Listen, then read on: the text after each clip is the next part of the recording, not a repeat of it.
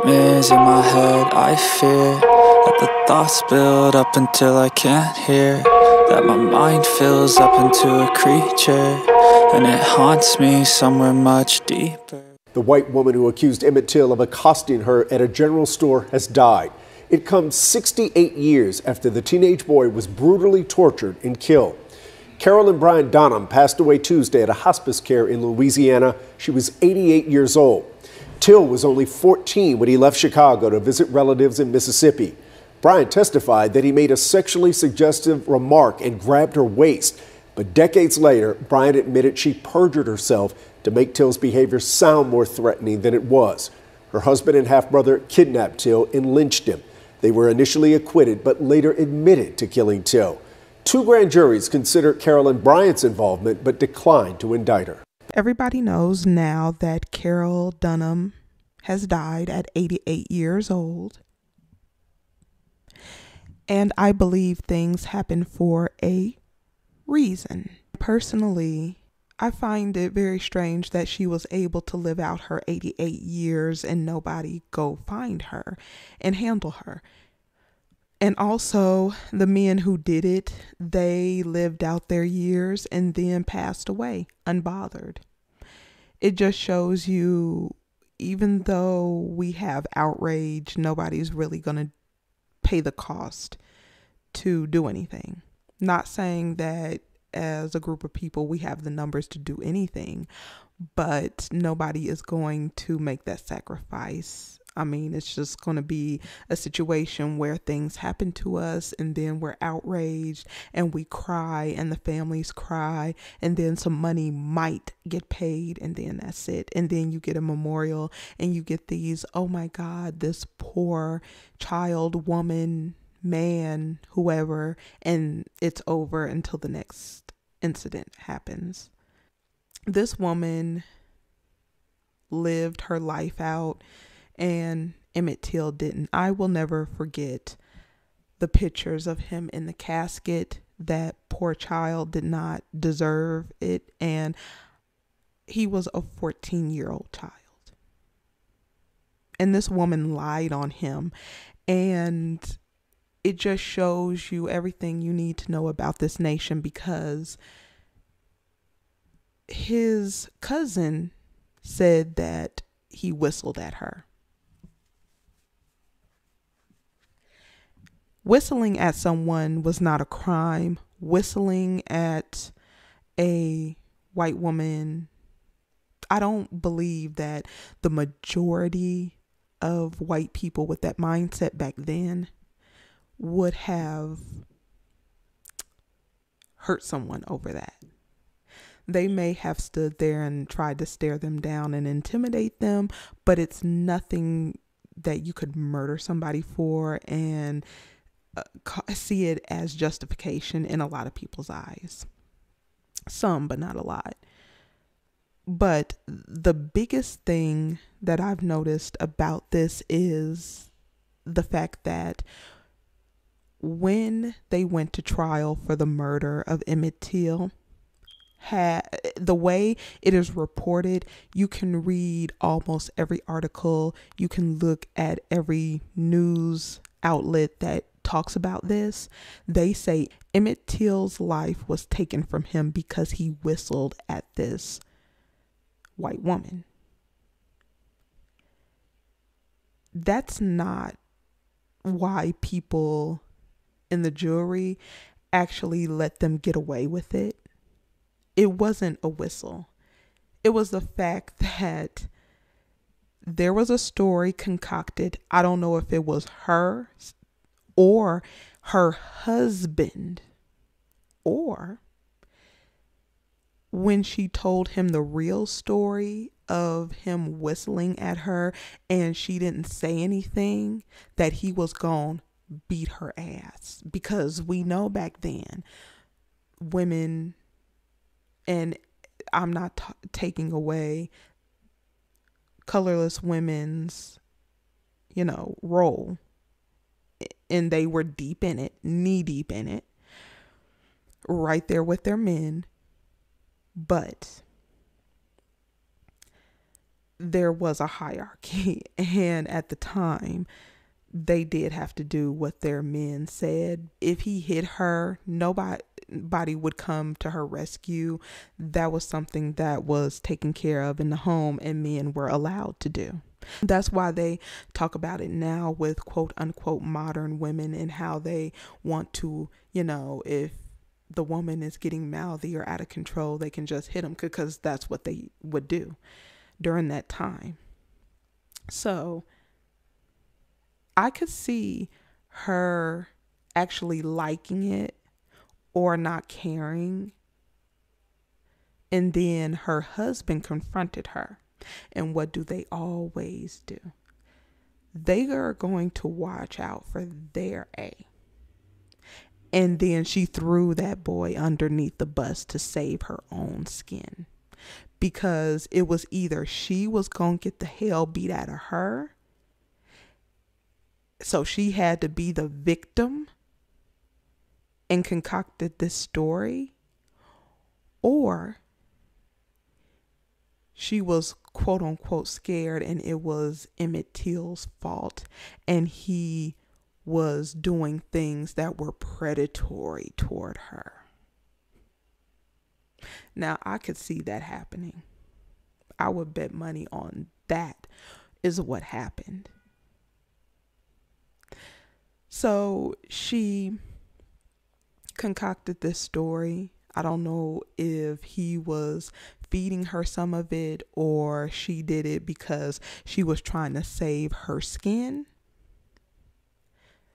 And then because I can see her telling the story how, yeah, he whistled at me, and then him being like, her husband being like, oh, so you liked it or something like that. You weren't going to tell me, you weren't going to say anything, so you must like that N-word, or you like what that N-word did. And he was getting aggressive, possibly yelling, going to hit her. And then she was like, no, she didn't want to say anything. She was kind of out of it and shooken up, and he had touched her and grabbed her by the wrist and put his arm around her waist, which anybody who believes that from a 14-year-old, that's a goddamn lie. That is a goddamn lie. I don't believe that. That was made up to save her ass. So she gets up on stage and she doesn't say that he just whistled at her. She says that he touched her, that he assaulted her, that he made lewd and lascivious advances on her. And once the jury heard that it wasn't just a whistle and it was lewd and lascivious touching and comments, that's why they let them off. Because, I can understand if somebody was being aggressive and putting their hands on my wife or my daughter or whoever it was, especially those N-word hands on my wife or my daughter, and doing that, I'd kill them dead. And they let them go. I do believe that this came up right before her death, where people were advocating for her to be arrested. I do know there was some marches out there going on. Nothing ever came of it. Nobody ever decided to take care of it. But I think personally, and I know people are not going to like this, and it's, oh well, hey, this was her last chance before she died, because it wasn't long ago that this was brought up before her death. She could have set things right. And people were saying, why didn't they go after the husband and the brother-in-law? Hey, they're roasting on an open fire. They're done for. So to do that to a child, to beat them like that, and who knows what else. I can't even go there. I can't even think, because I know how degenerate people can get when they feel like, somebody is beneath them and they're going to kill him and acting like a rabid dog. But this was her last chance to set it right, and she didn't take it, and she died in it, and she is going to be held just as responsible for Emmett Till's death as her husband and brother-in-law. She made her decision, and she died in her decision. And people are saying, there'll never be any justice.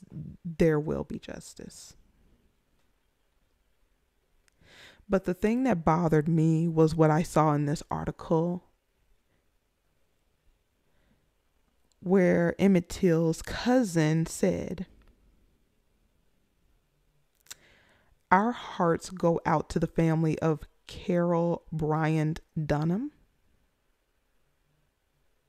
As a person of faith for more than 60 years, I recognize that any loss of life is tragic and don't have any ill will or animosity towards her. Even though no one now will be held accountable for the death of my cousin and my best friend, it is up to all of us to be accountable to challenges we face in overcoming racial injustice." And I'll go ahead and link this article, so anybody who wants to see it, they can take a look at it. That's the only part that I paid attention to. There's more information, but that's it. It's from the Chicago Sun-Times. And what I have to say about that is I am disgusted. My heart does not go out to her and her family or anybody that is related to her. My prayers, I would have prayers that everybody suffers in that family, and I hope that she suffered in her last days and it was painful for her when she went. That would be my prayer. And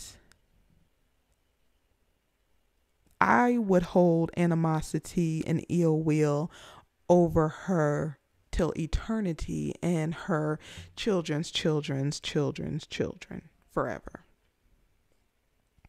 Anytime anybody has that Donham last name, it would be a problem. I cannot understand why Black people do this. It's the Amber Geiger situation where he came off the stand hugging her. This has happened so many times. This forgiveness in the name of Jesus. I don't believe in white Jesus. And it's never reciprocated. It's never done in the other way. Somebody does you dirty, can't stand your guts, hates you from the inside out, outside in. And you're talking about how loving and forgiving, and because of white Jesus that you forgive them. Fuck out of here. That is so defeated. That is so weak. That is so disgusting, and it's disrespectful to your dead family member who was terrorized and brutally beat for no reason and over a lie and to save somebody else's skin. And you offer all these condolences, but yet we don't have that type of energy toward our own. It's, throw that N-word under the bus, throw that N-word in prison for the rest of their life. You can't even stand your next door neighbors. You haven't talked to your family members in 25 years because they didn't pay you $5 back. But you have all this loving forgiveness for somebody who cannot stand you. It's weak, it's embarrassing, it's defeated, and I wish it would stop. You do not look benevolent. You look weak. You look, and people don't respect that. Nobody respects that, because on the other side, if this had been a Black man or woman who did this to a Caucasian child, there is no forgiveness. I hope they get what they deserve. I want to be there at the death sentencing. I want to be there to witness the death, and then I hope they burn in hell forever. That's what it would be on their side. Other people have said, I don't see how these people forgive and they look past what happened. I couldn't do it. I don't understand it either, because I couldn't do it either. Forgiveness is not for just to give out arbitrarily. Forgiveness is for someone who deeply, deeply regrets what they've done. And nobody in this situation has shown any deep regret. It's the same reason why George Zimmerman walks around here still. The reason why the judge who was taking advantage of underage boys to lower their sentences is still breathing to this day.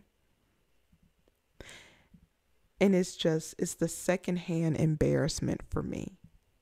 This is a shameful part of our community. I cannot believe, after him witnessing what happened to his cousin, and as scared as he was over a lie, over something that didn't happen. He did not touch that woman. He did not put his hands around her waist, and she said it before she died. That's what she was talking about. Not the whistle. It was the actual touching her. He never did.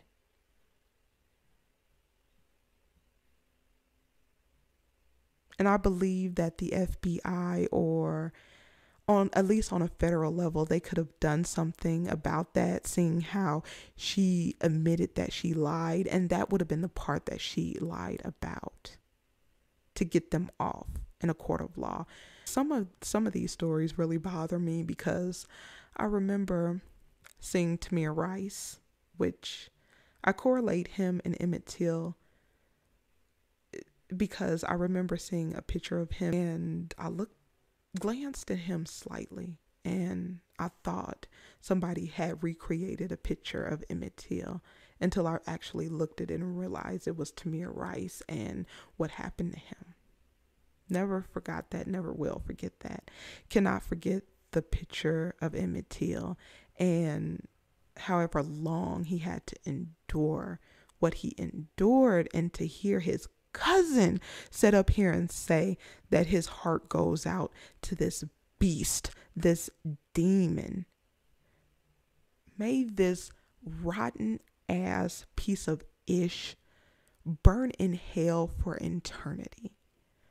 But I'll go ahead and leave it right here. Let me know what you think, and I'll see you in the next one.